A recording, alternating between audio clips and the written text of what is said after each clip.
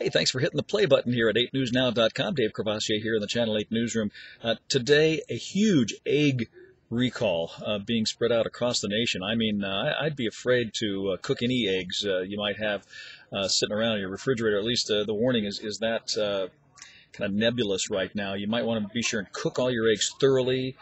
They're taking eggs out of restaurants, off the shelves. We have a lot of information. If you click on the keyword search here on 8newsnow.com, you'll see all the details about the recall. It's the keyword there is eggs. So we'll have that on our news tonight. Also, there has now been a coroner's inquest date set for the Eric Scott shooting over there at the Costco. That's happening. Also, the Hoover Dam Bridge, the bypass bridge just south of the dam, is almost done. In fact, they're planning a community day where you can actually walk across the bridge, and it's a spectacular view from up there. I'm sure we'll have details on that. The promoter of the off-road race in California has had his license yanked for now by state authorities until they get the investigation on those people hit during the race, until that investigation is over.